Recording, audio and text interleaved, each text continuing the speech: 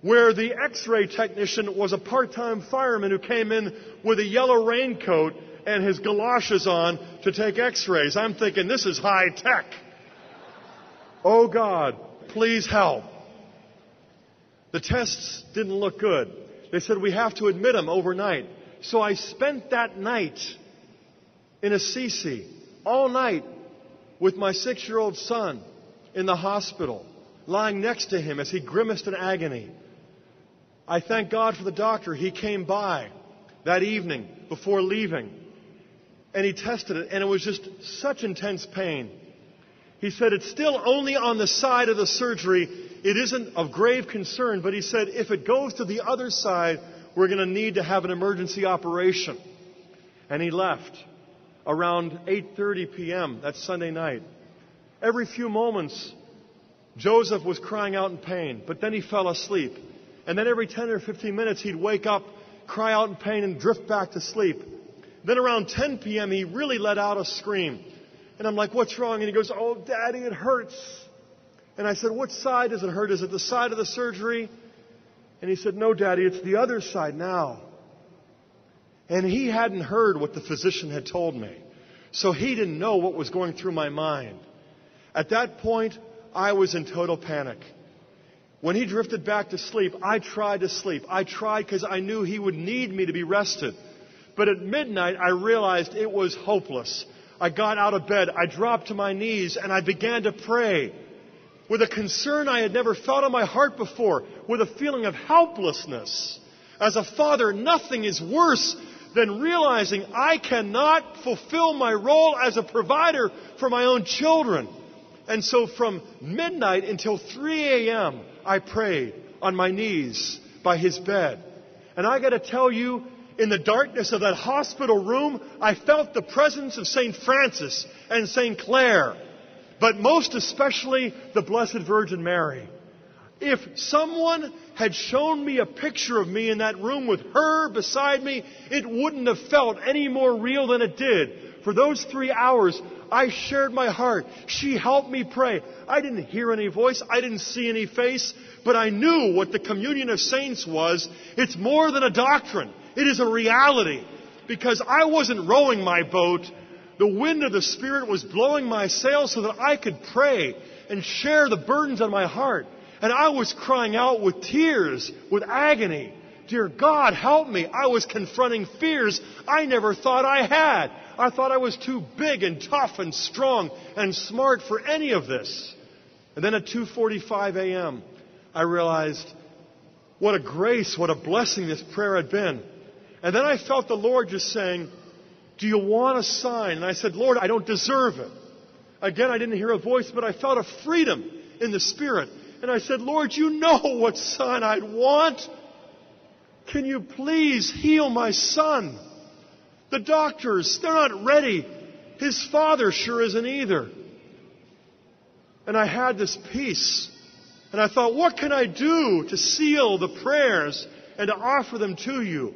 And again, right at my side, I felt the presence, not just of a heavenly queen, but of a nurturing mother. And so I spent the last 15 minutes that night praying the rosary. And as I finished up the sorrowful mysteries at 3 a.m. on a Monday morning, I knew my mother of sorrows. And I felt the love and the power of my heavenly queen. And at 3:01, I rolled over and drifted off to sleep. And I realized as I did that he hadn't cried out once in those 3 hours. And so hope and anticipation began growing. I woke up around 8 a.m., surprised that he was still sleeping. I got up, I said my prayers, I waited for him to arise, but he didn't. Around 9 a.m., the doctor came in. He said, how did he sleep? I said, the first part was rough. He said, where was the pain? I said, at 10 p.m., it spread to the other side. He bolted. He went down the hall. He went to the nurse's station. They began to call a team together for emergency surgery. He came back and he said, it's a good thing he's still sleeping and it will help his recovery. And I'm thinking, what is going on? And then suddenly around 9:20 a.m., Joseph's eyes opened and he looked up. And then suddenly he did something that he couldn't do the night before. He sat up. he looked at the doctor with a smile and he said, "Buongiorno." And the doctor said, "Buongiorno to you, Joseph." He said, "How do you feel?" And he said, "Okay." "Really?" "Yeah."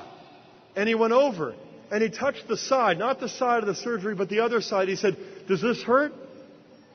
And he said, "No." And he said, "How about this?" And he touched where the surgery had been. "Does that hurt?" Joseph said, "Not really." And he pressed harder. "Does that hurt?" "No." "Does this hurt?" And he pressed real hard. He said, "When you press that hard, it does." And the doctor's eyes grew really wide, and he looked at me and he said, "Something's happened." And I said, "Doctor, last night I was praying, and Mary and St. Francis and St. Clare, no matter what you think, they were here." And he looked at me, and in broken English he said, "This is Assisi. What can I say?" I learned I still need my mother. I still need the rosary. And you do too. And so let's go to our Father in heaven. And let's go to His eternal Son. And in the Spirit, let's pray in the name of the Father and of the Son and of the Holy Spirit.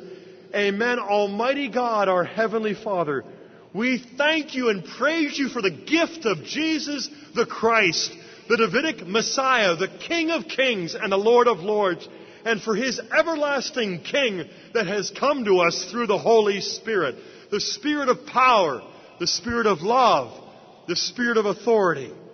And we want to especially thank you this evening for the gift of Mary, for our new Eve, for the Ark of the New Covenant, and for the Queen Mother of the Son of David, for our Mama Maria. We thank you, dear Abba, that you have given us everything we needed and then some. And we celebrate your grace. We celebrate Christ's glory. And we thank you for the one who is full of grace. And we address her now, even as your angels did. Hail Mary, full of grace. The Lord is with thee. Blessed art thou among women, and blessed is the fruit of thy womb, Jesus. Holy Mary, Mother of God, pray for us sinners, now and at the hour of our death. Amen. Thank you very much.